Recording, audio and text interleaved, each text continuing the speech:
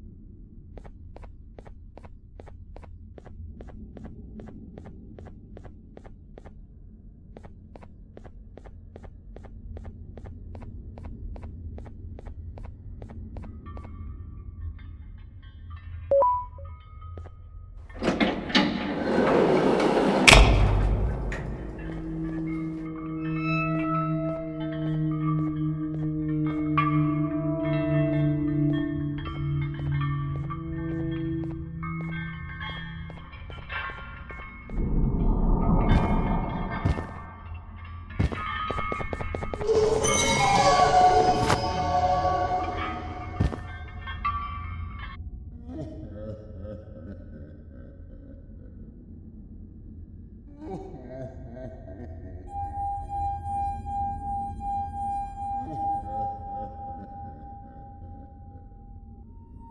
you humans ever get easier to look at? The limitations of your bodies disgust me. Grab me the scissors.